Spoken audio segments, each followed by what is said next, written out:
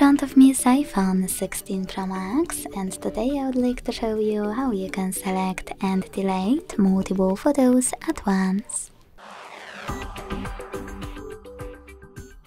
Begin by launching Photos and clicking on one of your folders to find all of your pictures to get rid of. Then hit Select at the top right corner. Select All at the top left one and click on all of your pictures that you wish to keep. Then, to delete all the other ones, use the spin icon at the bottom right corner and confirm your choice in the pop-up. Thanks so much for watching. If you enjoyed this video, don't forget to leave a like, comment and subscribe. Bye!